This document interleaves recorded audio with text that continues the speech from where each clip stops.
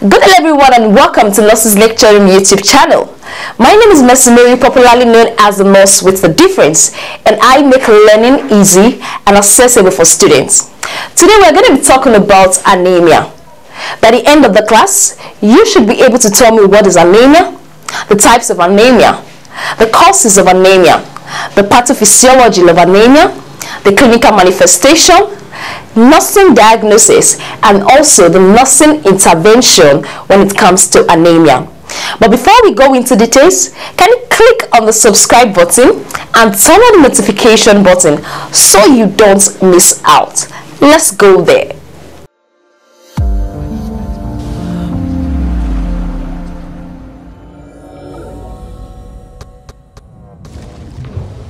Right, welcome back. Like I earlier said, today we're going to be talking about anemia. What is anemia? Anemia is a condition in which the hemoglobin concentration is lower than normal. Anemia is a condition in which the hemoglobin concentration is lower than normal. Or you can say anemia is a condition in which the red blood cell concentration is lower than normal. Most times when we hear anemia, what comes to our mind is that there is a reduction in blood, that there's blood loss, there's shortage of blood. But to be specific, what is being affected in anemia is the red blood cells and the hemoglobin. Remember in our previous class we said that the hemoglobin helps in the transport of oxygen and carbon dioxide. So when there's a reduced concentration of hemoglobin or the red blood cell, we say anemia has taken place. Then that takes us to the types of anemia. There are various types of anemia, but we have 5 here on the board. The first is the aplastic anemia. The aplastic anemia occurs as a result of the inability of the bone marrow to produce enough red blood cell. The bone marrow is not producing enough red blood cell.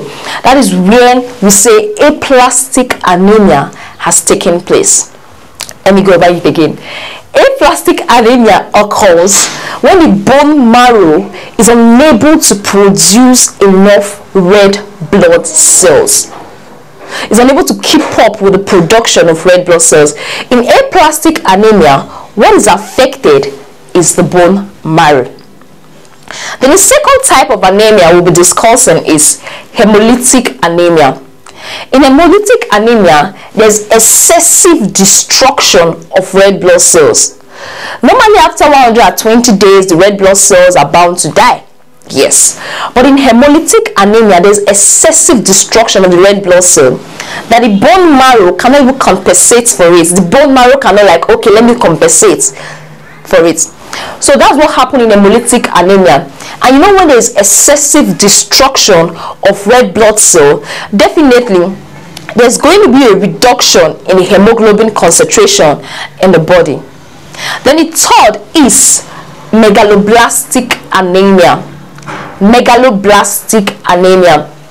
Megaloblastic anemia occurs as a result of deficiency in vitamin B12 and folic acid. Megaloblastic anemia occurs as a result of what? Deficiency in vitamin B12 and folic acid. Remember in our previous classes when we were talking about red blood cells and erythropoiesis, we said that vitamin B12 and folic acid, they are very, very important when it comes to the maturation of red blood cells. In megaloblastic anemia, the cells are bigger than normal.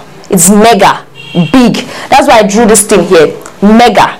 In megaloblastic anemia, the cells are bigger than normal, and it's as a result of what?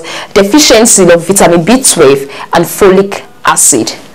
Then the next one is iron deficiency anemia. Iron deficiency anemia. Iron deficiency anemia, as the name implies, occurs as a result of deficiency in iron. There's not enough iron in the body, or there is iron in the body but the body is not absorbing it. there's enough iron, but the body is not absorbing it.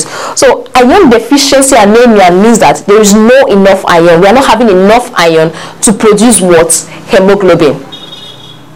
And you know, whenever you hear iron, hem should come to your mind, because iron is very, very important when it comes to the production of hem. Then the final one, which is anemia of chronic disease, occurs as a result of other underlying condition. For example, there is an infection, it can lead to anemia. Kidney disease, kidney disease or heart disease can actually lead to anemia. In terms of kidney, when the kidney is affected, the production of erythropoietin is impaired. We all know that erythropoietin is produced in the kidney and it's been transported to the bone marrow. When it gets to the bone marrow, it stimulates the bone marrow to actually produce enough red blood cells. Remember, we have 5 types of anemia. We have the aplastic anemia, we have the hemolytic anemia, we have the megaloblastic anemia, we have the iron deficiency anemia, and we have anemia of chronic diseases. That takes us to the causes of anemia, and the various causes of anemia. The first is inadequate production of red blood cell, which simply means that the body is not producing enough red blood cells. The bone marrow is not producing enough red blood cells. So when there's not enough red blood cells, there's no hemoglobin, definitely anemia will take place. Then the second is premature destruction of red blood cells. Red blood cells ought to live for 120 days. But when they are not up to 120 days, they die on the way, like in sickle cell. We can say there's premature destruction of red blood cells. And for those that have deficiency in glucose 6-phosphate dehydrogenase, it can actually lead to anemia too. So when there's premature destruction of red blood cells, it is going to lead to what? Anemia. Then the third is blood loss. Hemorrhage, bleeding. When there's bleeding, you agree with me that a large number of blood might go out of the body, and that can result in anemia. Then the fourth is nutrient deficiency. That individual is not taking the appropriate nutrients. There's no vitamin B12, there's no folic acid, there's no iron. These nutrients are not enough in the body. Remember, in our erythropoiesis class, we talked about the ingredients, that's the factors needed for erythropoiesis to take place. But when there's no vitamin B12, there's no folic acid, there's no iron, definitely anemia is likely going to take place. Then the other one is hereditary factor. For example, your sickle cell anemia. Sickle cell anemia is one of the hereditary factor that can result in anemia, sickle cell, sorry. Then the other one is chronic diseases. For example, there's chronic kidney disease, infection. All these can result in anemia. Then that takes us to the pathophysiology. When we hear anemia, as we all know, we said that anemia is as a result of the reduction in the hemoglobin concentration in the body, or the red blood cell concentration in the body. And we all know that hemoglobin helps to transport oxygen and carbon dioxide. If there's now reduced hemoglobin in the body, there's reduced red blood cell in the body, definitely there's going to be reduced oxygen circulation in the body. There will be reduced oxygen in the body. The tissues in the body will not be getting enough oxygen. First of all, you see this person very, very tired. The person will be fatigued, having shortness of breath, increased heart rate, chest pain. You know, the heart will now be working very, very fast to see if it can compensate the whole story, the whole thing that is taking place in the body. So the heart is trying to work very, very fast. Then we have chest pain, we have headache, we have dizziness and inability to concentrate. These are the likely signs and symptoms that are going to pop up. It's likely signs and symptoms that are going to pop up when you are talking about anemia. One thing I want you to know in the pathophysiology, you don't have to know or cram the whole book or know too much. The first you have to know is that there's a reduction in hemoglobin concentration. And when there's a reduction in hemoglobin concentration, definitely there's going to be a reduced oxygen circulation in our body. And when there's a reduced oxygen circulation in our body, the individual will not be able to carry out that activity he or she used to carry out before. So definitely you're going to be fatigue, shortness of breath, increased heart rate, chest pain, headache, dizziness, and inability to concentrate. Next, we're going to be talking about the nursing diagnosis and the nursing intervention. So we're going to be talking about the nursing diagnosis now, our roles, our responsibility. Fine. The first nursing diagnosis I have here for anemia is fatigue related to decreased hemoglobin concentration, evidenced by inability of patients to carry out activity of daily living. Fatigue can also be related to diminished oxygen carrying capacity, evidenced by inability of the patient to carry out activity of daily living. We all know the function of hemoglobin. So when it is reduced, definitely fatigue is going to take place. So that's why we have fatigue. Then another nursing diagnosis for anemia is imbalanced nutrition, less than body requirements, related to inadequate intake of essential nutrients, evidenced by weight loss. There is imbalanced nutrition, less than body requirements, related to inadequate intake of essential nutrients, evidenced by weight loss. Then another nursing diagnosis is ineffective tissue perfusion. Simply means that the tissues are not getting enough oxygen. That's the meaning of ineffective tissue perfusion. The tissues are not what? Getting enough oxygen. Ineffective tissue perfusion related to insufficient hemoglobin, evidenced by pallor and patients appearing pale. There's a possibility of having a lot of other diagnoses, such as deficient knowledge, anxiety. This patient is anxious about the present condition. There are lots of diagnoses for anemia, but we'll just pick just these three to explain. Then that takes us to the management. What are we going to do? Our patient is having anemia. As a student nurse or as a nurse, what are you going to do? One thing that is very, very important as a nurse is for you to carry out proper assessment. You have to carry out what? Proper assessment on your patient to know what is wrong. Is your patient looking pale? Is your patient looking happy? Is your patient tired? You have to assess this patient thoroughly.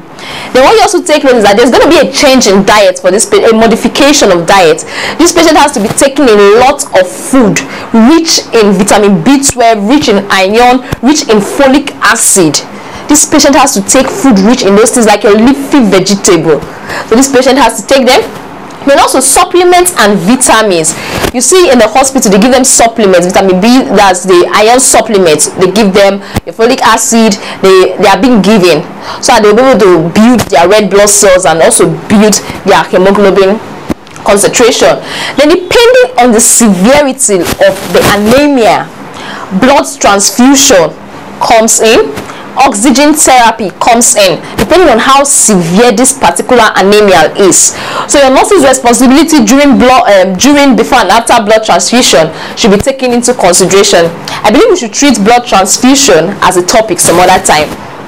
Then oxygen therapy is very, very important to ensure adequate tissue perfusion. Then health education is very, very important.